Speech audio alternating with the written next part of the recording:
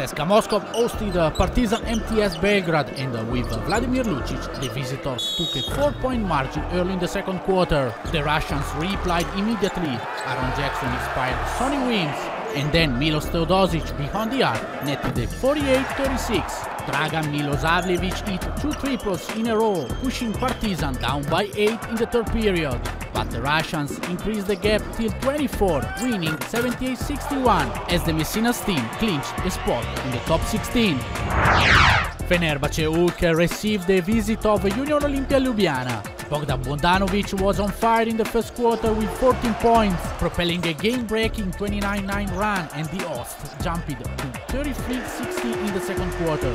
Despite a big effort by Dylan Page, who drained 5 3-pointers in the process and cut the deficit to 64-51, the Turkish squad stepped up again, completing a 19-5 break and grabbed the 4th win of the season with a final score of 85-68. Elan Chalon-sur-Saône faced Alba Berlin, and the game was balanced till the last period when Zach Morley pushed the visitors up by 8. The Germans enlarged the gap thanks to a 7-0 run led by Yassin EDB. 72-62. Elan Chalon tried an impossible comeback. The triple of Blake Schilb cut the deficit to 3 with 30 seconds left. Then Brion Rush netted another 3-pointer for the 80-82. But Alba Berlin kept the lead from the line for the winning 87-82.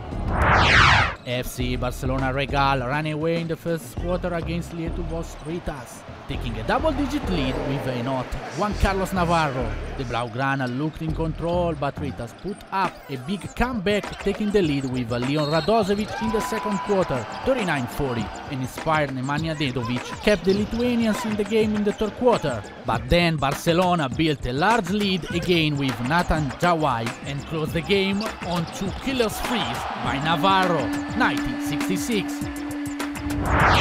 Unicaja hosted a Seco Pro Convinia in Malaga. After a balanced first quarter, in the second, Unicaja took an 11 points margin, concluding the first half on 34-23. In the last 2 quarters, Malaga never looked back, while Procom struggled on offense with bad percentages, scoring its first 3-pointer with Alex Acker with less than 5 minutes left in the game.